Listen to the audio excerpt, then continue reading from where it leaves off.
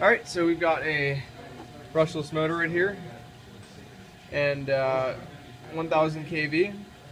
So we're going to we hook this up to a 3-phase supply right here, as you see.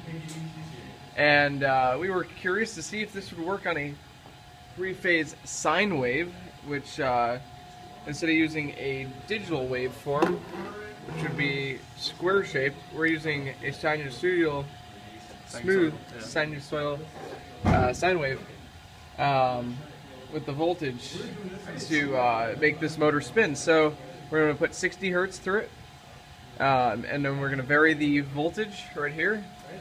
So we're going to turn it up. Right now it's vibrating. Now it's spooled up.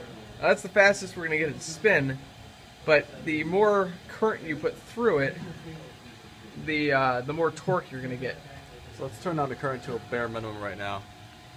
And now it's still going, but it's got pretty much zero torque, so it's going to start cogging as soon as I even touch it.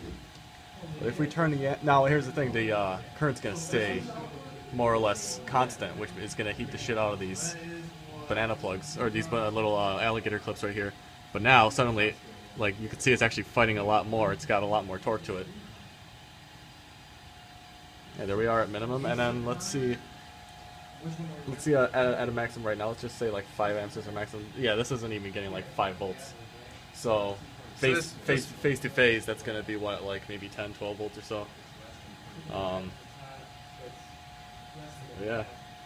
So that's how you that proves that you can use a normal digital wave brushless motor with a 3-phase setup. You just don't want to run very much voltage through it, obviously. Don't hook this up to your outlet.